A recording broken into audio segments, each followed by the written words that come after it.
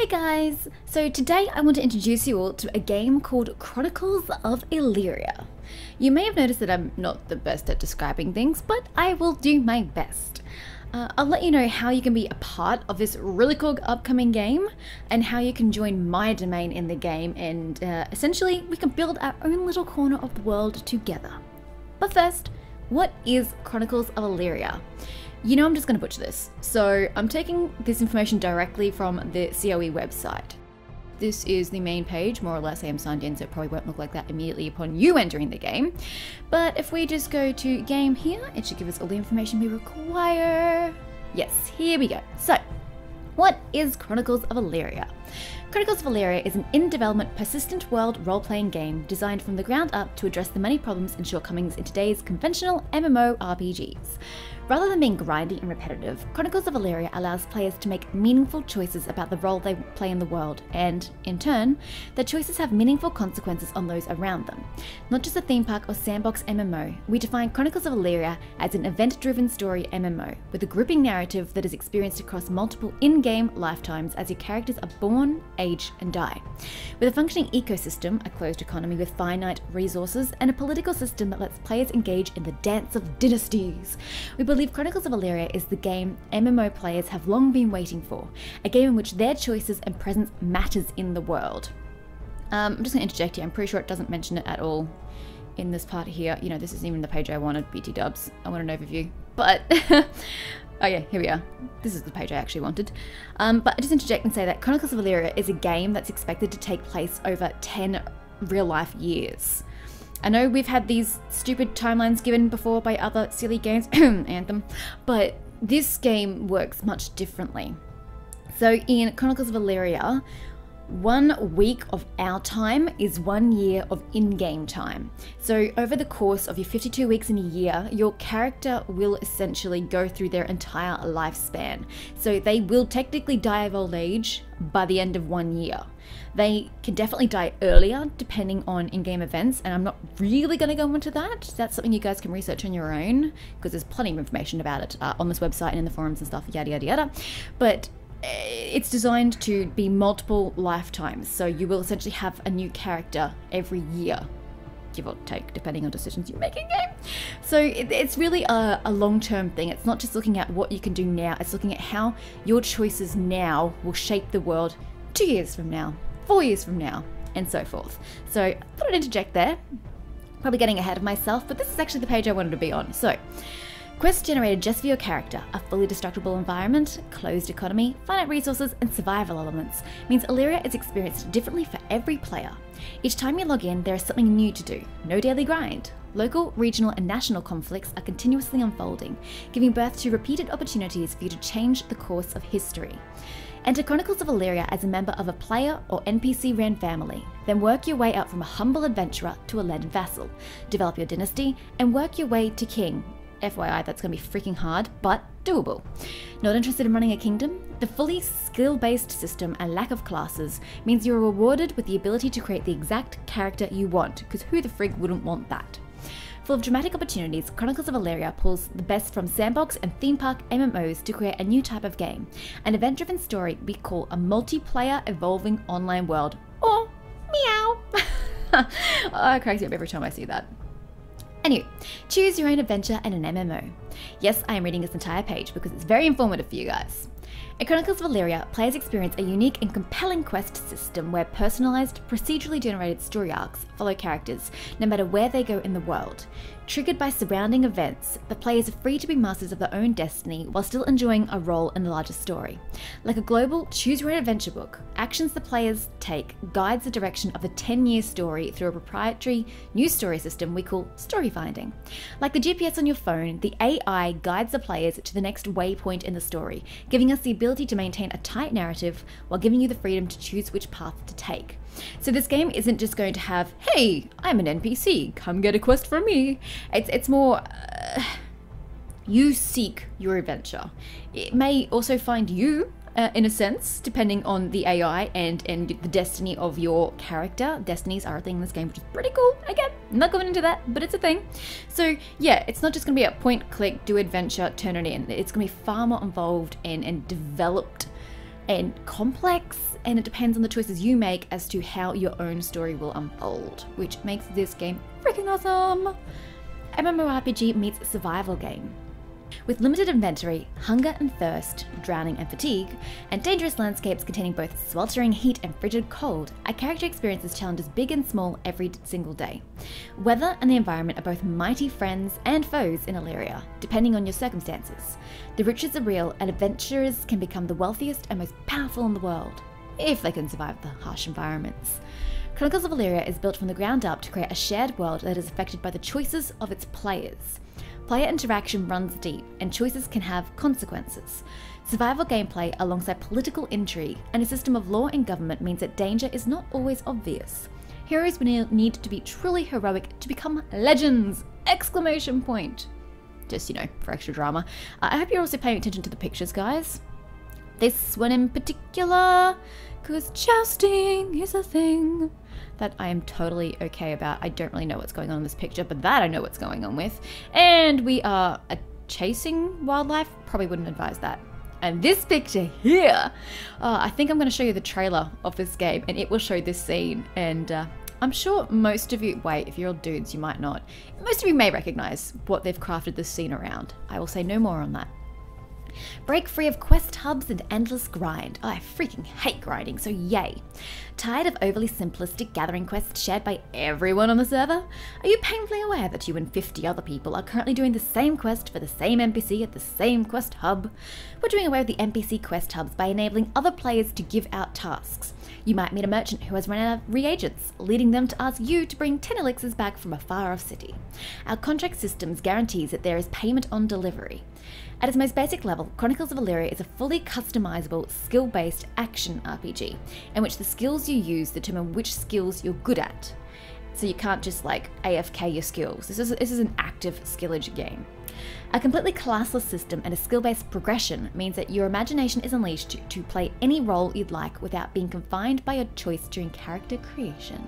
Which is nifty, because if you don't really know what you want to do, upon entering the game, you want to experience the game and get an idea and a feel for how you'll fit in the world, you can do that. You can just get in, chill for a bit in the game and decide, hey, I'm going to be a blacksmith. And then you can just pick up the skill of blacksmithing, you haven't wasted skills in character creation or put yourself on a path that you then can't do blacksmithing on. It's all fully up to you. Achieve fame and fortune in a player-driven economy. Ellyria is a living world with a closed economy and finite resources. This means that the resources in the world at launch are the only ones Ellyria will ever have. Use them wisely. Whether you plan to gather resources, process raw materials into crafting components, craft those into items for other players, run a shop or merchant caravan, or offer your sword for protection along established trade routes, each piece of the economy is run by players. A Chronicle of Ellyria's unique crafting system, there is more to becoming a master crafter than waiting on a progress bar. Requiring fast reflexes and good hand-eye coordination, skill challenges for non-combat activities means that some degree of player skill is required for every action a character takes, which is unfortunate for some of us. Join a robust world complete with dynamic NPCs. Ooh, that looks like a really cool bazaar or marketplace. Neat. Chronicles of Ellyria is the first persistent MMO where the actions the players take have a permanent and lasting impact on their environment. Players can work to gain control over and monopolize a valuable commodity. They can blockade or siege neighboring settlements to force alliances or concessions, and they can construct individual buildings or even entire civilizations through our innovative new settlement system. And, with robust AI behaviours, the NPCs in the world react to the reputations and actions of the players, remembering past interactions and responding in kind. This is very important for this game.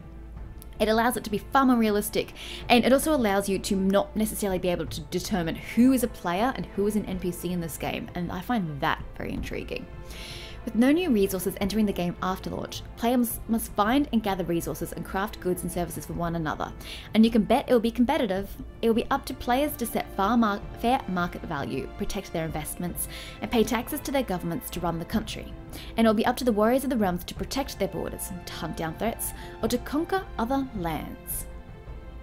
So, yeah, there's heaps more, you know, there's a whole FAQ, there's plenty of stuff here, and there's actually heaps of information about here. I mean, we've got all of this about the souls, which is your life system.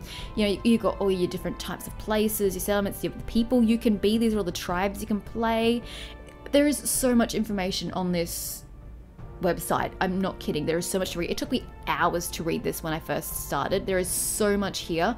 I highly recommend you guys jump into it. If you want me to do videos on any of that, I can try, by all means. I'm not opposed to doing so, but I don't want to just throw it at you if no one cares. So yeah, this is the game in a nutshell. Yeah, so it was a fair bit of information. I hope some of it has sunk in thus far, but we are far from done. So yeah, I'm hoping that from all that information and those really cool pictures, you can see that this game, Chronicles of Ellyria, it has the potential to be like seriously awesome. I can't put it any other way. It just, whether it lives up to expectations or not remains to be seen, but so far it's been pretty cool, and just the plan for it really has me excited for where this game can go. But I guess the main point I want you to take from all of that is that this game is different. It's one of a kind.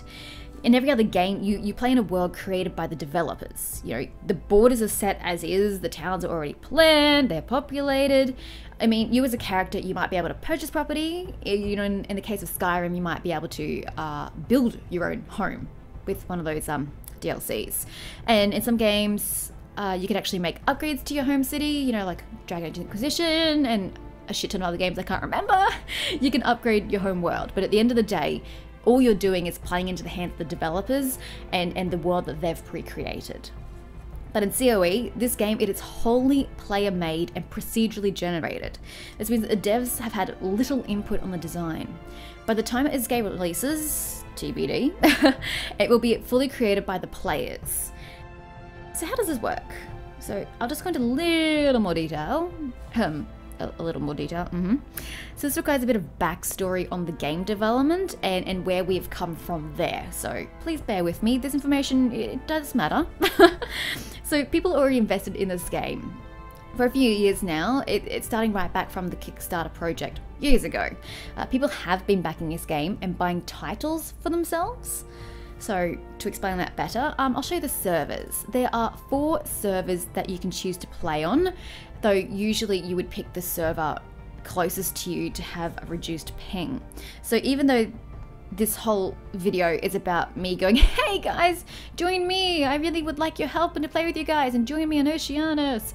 If your ping is like nowhere near Australia or the eastern coast of Australia, it would not be practical for you to do so. I mean, you're more than welcome to, but just know that you may have issues with your ping as a result and have some lag, but that is a decision you can make. But I'll explain the servers. So we have Angelica, which is the North American West server, Luna being the North American East server, Celine being from Europe, and of course we have my beloved Oceanus for the Australia and surrounding lands sort of areas. So Soulbound Studios, they're the developers who are making Chronicles of Ellyria. They've created a series of maps for each server. So they didn't just create one for each server. They actually created, I think, I don't know, 10, 12, I don't know how many they did, but they created multiple maps for each of the servers. And then the players who have already sort of signed up for this game, they got to vote on which map they wanted for their server. And these maps weren't maps that were just created by the devs in the usual sense of, you know, fully designing it. They were all actually generated from algorithms. So the algorithm balanced the different biomes that they have in the game, and then, you know, where the land formations are, the lakes, the rivers, valleys, mountains, all of that was all sort of procedurally generated rather than deliberately placed. And once they all selected which map they wanted per server, the devs then had the system generate all the border lines and where the settlements would be. Again, it's through an algorithm, not based on the opinion or design of the devs. I mean, they might have a little input in making the algorithms, but they didn't go, hey, here's a nice place to put a settlement. It was all just AI generated, essentially. So the lands are broken down like this. So on each server, I will pick Oceanus because it's my server. So, oh great, thinking, yay. So on this server, you have, well, mine has 4 kingdoms, 1, 2, 3, 4, but some of the others can have up to actually 6 kingdoms. So each kingdom here is ruled by a monarch. So I might just go into Lovaskara for the sake of it. It's not where I've picked, but let's just go into it. Just ignore all of this for now. So Lovaskara. So we have one monarch ruling this place. Then we have Lovaskara is divided into duchies. So we've got Akatash, Borforok. These names are not necessarily set in stone. The ones that are not italicized are ones that have been picked by the players owning the territory and are permanent. The ones that are italicized are either the generated ones that will probably end up being in the game, or they're just temporary names so that when someone claims the land and the name is approved, it will change to their chosen name. But I digress. These are duchies. So there's a monarch ruling over all of this. There's a duke for that, duke for that, duke for that, duke for that, etc. Then if we go into a duchy, you'll see it's all broken down into counties. So yes, there are some really weird shapes, and this is what happens when you have AI generating stuff rather than a person. It follows like landforms and stuff, so you will get some strange shapes. But that's what's cool about this game. It just goes to show you that it's all done by the lay of the land and by AI more so than a person deliberately setting these borders. But each of these counties is run by a count, or I guess countess if we're going to be gender specific. And then within each county you have the settlements. Gosh, we are going slow this morning. Is there a lot of people on this website? Holy hell. This probably wasn't my best choice. In fact, I don't like this choice at all. Who has the capital of Lovaskara? Or at the very least of this particular area. Who has the capital? Where is the capital? That's just a city. It's probably hard because I've gone on the land that's not mine. Let's just go to Darkslate Horn. It's got a city there. That will suffice. So each of these settlements, you'll notice, are different sizes, but each one has a person ruling it. Now, if you've purchased a title package as mayor, you can choose one of those and it is yours. And if those settlements are not selected before the game begins, they're going to be NPC run. So you can go from a hamlet, a tiny little hamlet. It's a tiny little thing. It's got only 5 to 8 parcels, and it's only got about, say, 20 people actually living there. Then we go up to a village size, which goes slightly up in size and population. Then we go into a town size. Again, we're getting slightly bigger. We're probably topping up nearing 100, just over 100, I guess, depending on your location in size. From there, we go into cities. And from there we go into capitals, but I have no idea where the capital of this joint is, and I cannot be bothered to look for it. So capitals just look like bigger than that and have a shit ton of people in them. Like on these North American servers, holy shit, even I suppose the European one, there are so many people in these cities. It's crazy, and so many players. Oh my god, it's actually getting ridiculous. But that is a story for another day. I was just explaining these are settlements. All of these cost the same amount of money to purchase the mayor title, because just any mayor title can claim any one of these. So that is like the hierarchy structure of this land. So now I guess I'm speaking about titles. So these titles have been purchased by players right back since the Kickstarter event, and they're still being purchased today. You can still purchase the title, but I'm going to get to that later, so bear with me. This past month, an event called Domain and Settlement Selection, or DSS as we call it, kicked off. Everyone who had purchased a title was able to select their territory on these official maps on their servers. And it went in order of title. So the monarchs picked first, and the dukes, counts, and lastly the mayors. The event itself isn't quite over, like the first phase of it is over. So the second phase and third phase, probably just the second phase, is still to come, and you guys can be part of that one, but again, I'll get into that in a moment. So what does all this mean for the game itself? Bear with me, again, we're going into a lot of details here. 3 months prior to the official release of the game, every one of these people who have purchased their title and selected their respective land will gain access to the game. Repeat, this is 3 months prior to the start and official release of the game. We call this 3-month period exposition. In these 3 months, these players will establish their cities, their towns, their kingdoms. They have 3 months to get trade happening, build up their cities, get farms producing so they can provide food for their population. They are essentially creating the world that everyone else will play in come launch day. So when the rest of the world joins the game on day 1, everything you see has been created by players. More or less. It is actively being run by players. Again, more or less. As I said, there will be NPCs running the places that weren't selected, whether that's a kingdom. If there's a kingdom that hasn't been selected, it will be NPC run, right down to a city or a town. If it hasn't been selected or purchased by a player, it will be run efficiently by an NPC. So, you know, there'll be a mix of PC and NPC run places. So the world is shaped by players. I find that this is just such a unique premise for a game, because we normally just get a world slapped down by developers, and this is the world that we're creating. And so far, for as long as I've been a part of this, I am loving it. I love the concept of this new type of game and the world, and I'd really love it if you guys could join me. But again, let me just remind you that if you're not in Australia or the surrounding lands, it may be difficult for you to do so in the strict sense of physically putting your character in the same area as mine because of the ping, but that is a decision you can make yourself, and there are still ways that you can support me, so I will explain all of those. So you can still experience the game you want to experience and support me if that's something you feel that you wish to do. But before I get into that, let me just add that COE is not even close to being ready to play. It's still like a year, maybe 2 years out, so please don't buy into this game expecting to be playing it by Christmas. Okay? So with that warning aside, here's how you join the game. So we'll go back to our main page, back to our main screen. I will log out because that's of no use to anybody. So here we go. When you come into this first screen, you're going to register. You're going to type in your username. This is not going to be your character name. I mean, it can be if you want it to be, but this is just going to be the username by which people will address you in the forums if you post in the forums. There is also a separate Discord for Chronicles of Ellyria. It's a massive font of information, and just the community there is just overwhelming, but kind of in a good way. There's just so many people already invested in this game, so it's nice if you use the same names across both things if you're going to participate in the Discord, but that's entirely up to you. So username, email address, password, birthday. Now here we have something called referral code.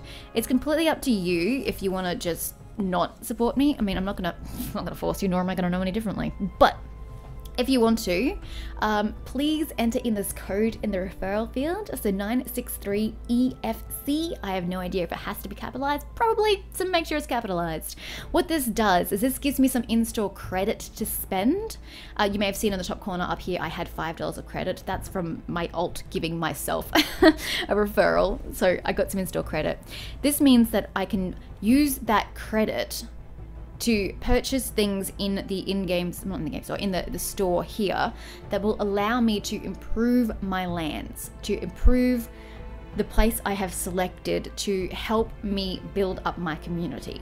So any contribution will go directly into helping my people, essentially. So if you feel that you'd like to help my people and support my people, please toss in that referral code, sign up for the T's and S's, and sign up blah blah blah. You know the drill. I believe, so I've just logged in back as myself. I believe when you first sign up, it asks you which server immediately you would wish to lock to. I repeat, the word is lock. You are server locked. So whichever server you pick, you're freaking stuck. So make sure you're picking the one that is best for you.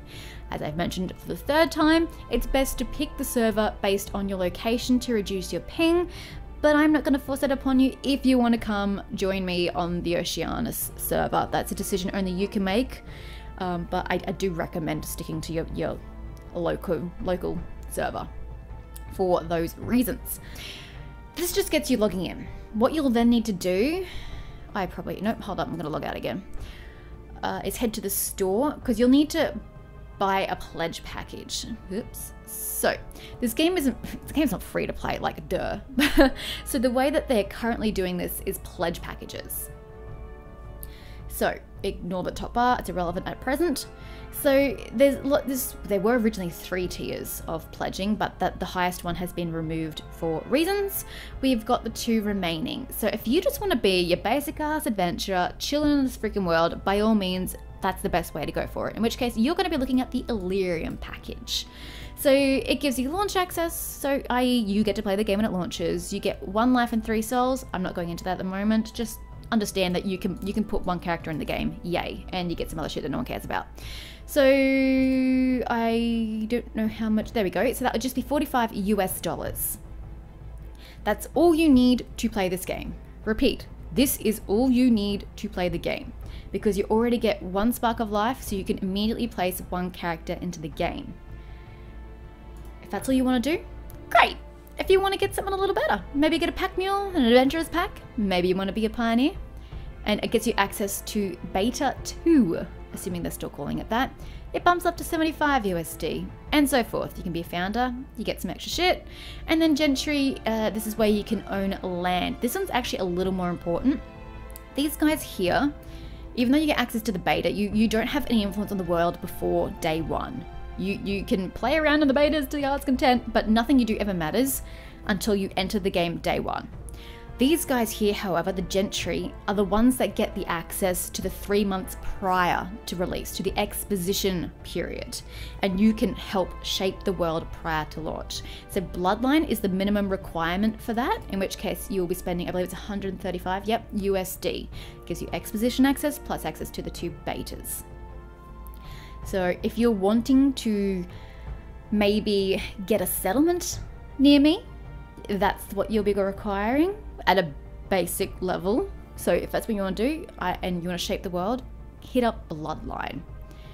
Now, pursuant to this, if you want to, I should probably explain my land. We'll do that in a second. I totally should have told you what land I picked, like as if that isn't important. But anyway, if you want to do this, there is something else you're going to have to do in order to be able to claim land, and it's going to cost just a little bit extra money if that's what you're wanting, because nothing in this world comes for free. Let me just quickly log back in. So I will show you the lands I've picked just for some clarification here. So obviously, yes, Oceania server.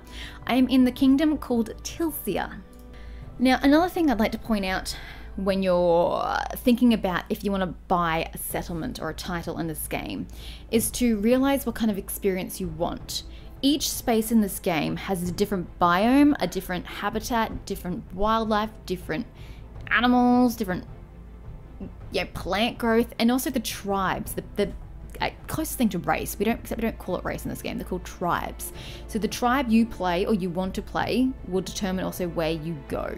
I could get into details about that in overview, nope, world, the tribes here.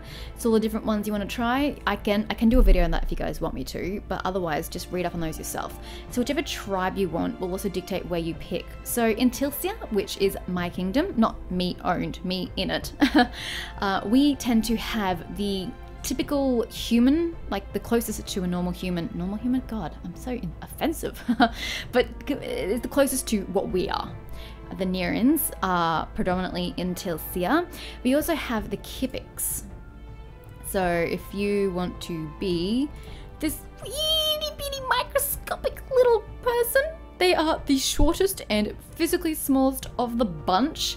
If you want to be one of them, then by all means, Tilcia is definitely where you want to be. They are not particularly prevalent in any of the other territories that I remember.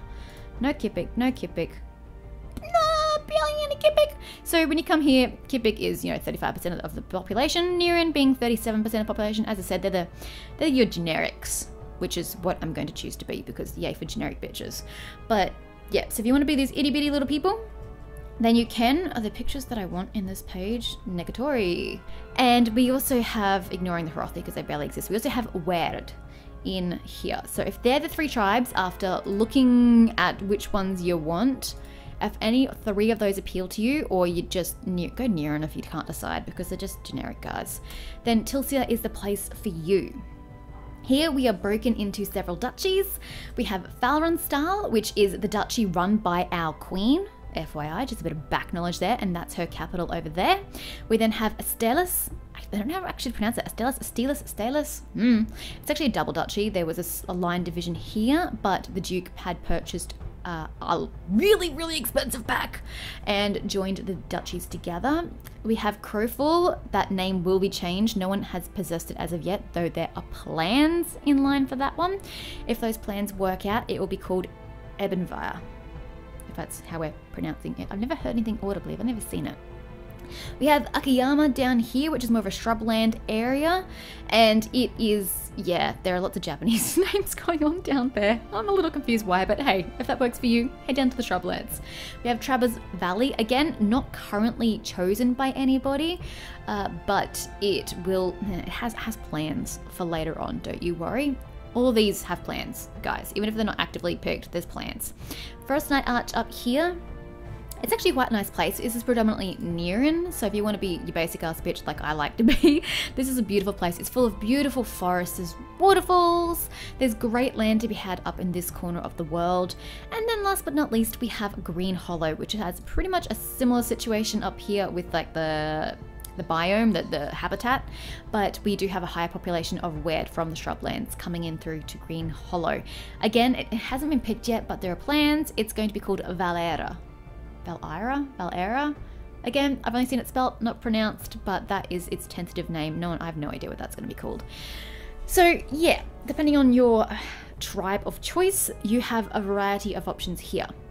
As you can see by the lovely, delightful green, I've picked in Valorant style, the Duchy of our fair queen. You also know, actually I'll just back up a sec.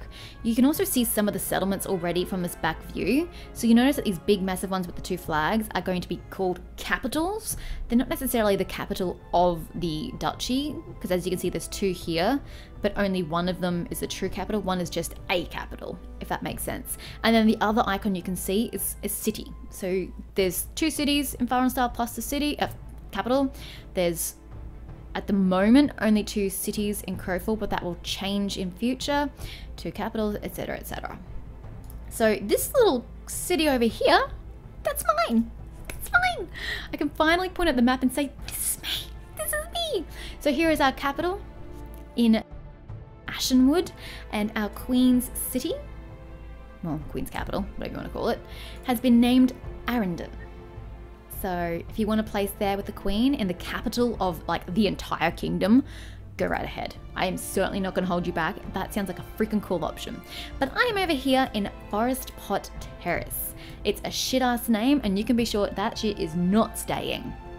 But my names are still subject to approval, so my choices are not yet set in stone. In saying that though, I have attempted to call it Ore. Like, as in, you know, Marseille, that's the kind of spelling I was going for. It's got a little accent over the I, just because, you know, why not? But that's what I'm hoping to call it, Ore. I'm going for a bit of a dawn theme, and I went through several names that I wanted for that. I was going to go with like Aurelia, because it means the golden one in Latin, and there were just heaps of names that I came up with, but I ended up going with Ore. It sort of sounds like the Aurelia at the beginning. And, you know, ray is a ray of sunlight. Get it? Yeah, I'm lame. Let's ignore that. So that's what I'm hoping to call my county. Now, if we go into the county itself, you'll notice that it has a predominant population of Kipik and a predominant population of Nirin. And a few weird, we don't talk about them. Shh. So if you want to play either of these races, again, pick in my territory. Actually, I'll actually put a proviso on that one. I should have been more clear earlier. These populations only lock you if you're looking to own a settlement, or, you know, duchy or a county or a kingdom or whatever. But if you're looking to be a mayor of a settlement, these matter. If you're looking at just playing the game, this shit doesn't matter. You can just be whatever we want. If you want to come into Forest Pot Terrace and be a Herothi, that's totally up to you. Character creation is not going to care. You just do you. But if you're looking to purchase a settlement or a city or a town in the map, then this will matter. But in any case, so inside Ore, as I'm hoping to call it, we have the city of Elgarch. It's definitely not going to be called that. As you see here, I'm proposing to call it High Dawnwood. I'm seriously hoping that goes through, because I have become very attached to that name. Now, ignore self-sustainability, it's shit. It was already shit before I added land and people to it. It just means that this city doesn't currently being the key word there, it doesn't currently support itself with like its food and its resources. You'll notice that everyone here has shit ton of self-sustainability, and that means that my city is currently outsourcing its food and its resources. It's currently getting them from every other settlement in the county. My plan is to try and change that and try and help the self-sufficiency of my city so it doesn't depend quite so heavily on the surrounding territory. So there you go, there's a glimpse of what I'm hoping to achieve. So yes, don't worry about that. My plan is to fix it. I have access to a lot of resources. As a county, I have access to every main resource. So you can logging, there's a proviso on that. Stone, if you want to dig some stone out. Also minerals, if you're wanting to do all of that thing. I've got clay. I've got fish, heaps of foraging lands, heaps of farmlands. The only caveat here is hunting. There's a lot of game, so yay for game. The Kipik are vegetarians and therefore don't eat meat. My population is predominantly Kipik, therefore hunting is not going to be encouraged in my county. If you want to be a hunter, please go somewhere else. I mean, I say that in the nicest way possible. We've got to fit into the lore of the area and how the characters will look at you, the NPCs. So I'm discouraging hunting as a whole in my county. We can totally just buy food from somewhere else if we need meat. Like if the Nerans want to eat meat. I mean, maybe if you want to do it a little tiny bit, maybe that's okay, but don't come in here wanting to be a hunter as your time-consuming job. Like, no one is going to look at you kindly as a local. They're really not. But I digress. I'm jumping all over the place. I'm sorry. This is not how I planned on actually doing this, but it's where we've gone from now. So in other words, we have access to plenty of resources in my county. There's no reason why we cannot prosper and become highly self-sustainable. I'm looking at you, city. So there is heaps of potential for my county. I could tell you my massive plans for the city in my county in this video. I won't, because this video is getting like really long as it is and I'm starting to waffle, and I don't want to waffle. I want to be quite concise in what I tell you, because I have a lot of cool plans for my county and for my city in particular, and I will probably share that in a later video. But for now, the reason why I'm showing you this is one, so you can decide if you want to place just your character in general in my joint, which I'd greatly appreciate, but that's totally up to you. Again, given your ping, you may not be able to do that. The reason I'm mentioning this is because you can still grab these settlements. You know, if you look at my county, only 6 of 7 settlements have been taken because I've taken the city. These 6 other places are all still up for grabs. Now, how do you go about this? Well, as I said, part 1 of DSS has finished. So the simple way of just buying a title, grabbing a land and claiming it is done. You can't do it that way. However, we are moving into the second phase early October, mid-October? We don't actually have a date for this part just yet, but in October, hopefully sometime, we're going to have what they're calling Settlers of Illyria. It's essentially a Dutch auction. So every single kingdom, duchy, count, and settlement that is not currently owned by a player is going to go up for auction. So that means that you can still grab all of these places if you so does, well, one per person. You can't buy multiple settlements, otherwise I would have done that. So there's still time for you to grab this. So you may also get a discount during the Dutch auction, or it may also cost you more in the long run. The prices will be set depending on the type, so settlements will be set at a range of price, the duchies and the counties will be set at their own prices, so you're paying for what you're getting. So you're paying less for a settlement than you will for a county. That totally makes sense, I hope. But these settlements themselves are no longer going to be equal in value, so the price of a hamlet is going to differ vastly from the price of a city. And it also depends on the land you're on and the quality of it. That will drive the price up, and how sought after the land is. So if it's the last remaining settlement in a county full of chosen settlements, it means the land is sought after, so it's going to have a high value, and it's going to drive up the price of your settlement. And saying that though, there are ways that you can get discounts. Over the span of the auction, prices will progressively get cheaper, and I think they said for a 2 or 3 hour window every single day of this Dutch auction, they will choose one place at a discount price, whether it's a duchy, a settlement. They might go, hey, for the next 2-3 hours, Silverpole is going to be at a discount rate. So then you can save more money. You can save up to a total of, I think it was 55% of the price. if you catch it during that window. It's possible to save a lot of money on these settlements, but it's also possible that you pay a little more. But that is the only way from now on that you can claim settlements if you want to join, well, the game at all, but if you want to join me in my little corner of Tilcia, or of the Oceanus server. So that's that. It's not going to be easy. In-game hours will increase depending on the size of your holdings. So if you have a settlement, you can expect to spend several hours a week managing your settlement. If you're getting a county, that number of hours a week that you must dedicate to the game increases and whatnot. The information is all available online, so you can actually find the number of hours you kind of can expect to play at a minimum per week to manage your holdings. So only purchase a settlement if you can invest the time on a weekly basis into your settlement. If you don't have that time, don't buy a settlement. Just buy your basic pledge package, the Illyrian pledge package, and then when the game launches, just come join us in one of our cities, in one of our settlements, and have fun your own way without having to take up your own time or pay a shit ton of money. You know, there's nothing wrong with that. I'm just trying to explain how you can be part of the game sort of pre-launch and help build my corner of the world, because currently it's just me, and me. So I'd like some friends, please, and some help, because you guys purchase the settlements around me. We can all work together towards the same goal and, you know, just work as a cohesive whole rather than me trying to battle with the local NPC mayors who want different things from me. Ugh, you see where I'm going with this? But anywho, if you do not want to pay that much money, again, no judgment, this shit gets really expensive. So if you just want to play the game, but want to support me, there are still ways you can do this. So before I showed you in the store the pledge packages, which shows you how to access the game, but now I want to show you the merchandise store. So the first way you can support me is by putting that referral code in when you sign up for Chronicles of Ellyria. The other way you can support me, ignore all this is irrelevant to you right this second, is to go to tokens. Now, let me explain this. There are 3 different tokens: guild token, tournament token, and villager token. We're ignoring guild token for now because I don't own a guild, so that's irrelevant to me. You can read up on that yourself if you want to become a guild leader or contribute to a guild. That's up to you. The main one I'm looking at here is villager token.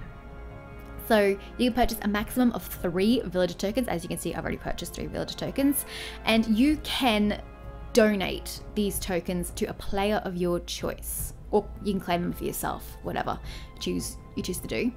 If you donate a villager token to somebody, what that does is they stack up. So if you've got just one token, it's of no use to anybody. But if you have 3 to 5 tokens, the person can then start using them during the exposition phase to improve their domain. In this case, because I own both the city and the county itself, I can use it. Actually, I can't use it for the county. I can only use it for my settlement. I take that back. So I can use, say, 3 to 5 tokens to add people to my city. I don't know why I'd want to do that because it's unself-sustainable at the moment. But, you know, with villager tokens, I can add to the population. With villager tokens, I can also buy more land. So if I want to expand the land, maybe expand some of the farming lands I bloody need in my city, I can do that with villager tokens. It takes about 3 to 5. It's not really set in stone the amount just yet, and it depends on the value of the land as well. The value of land will take more tokens to purchase. So that's an option. A third option they've added, but they haven't really specified, I can't click on it, in this particular page, is that it can also improve the resources in parts of your settlement, which is probably what I'll be using them for, provided I get enough to actually use. I'll be trying to enrich the resources in my city to make it more self-sustainable and to make the resources last longer over time. Because you gotta remember, this is not a sprint, it's a marathon. We're in it for the long game. So I've got to do what I can to make my entire city sustainable for a long period of time. So these villager tokens, if you understood none of that, just understand that it will help me help my city. They cost $10 US each. As I said, you can buy a maximum of 3, and then you can send them to me under Mish, one word, if that's what you choose to do. If you wish to claim them for yourself as a settlement owner, that's your prerogative. But if you're not owning any land, then you can't really claim them yourself. And I would greatly appreciate any tokens you guys want to send my way, because, like, you saw my self-sustainability. I'm fighting an uphill battle and I need all the help I can get.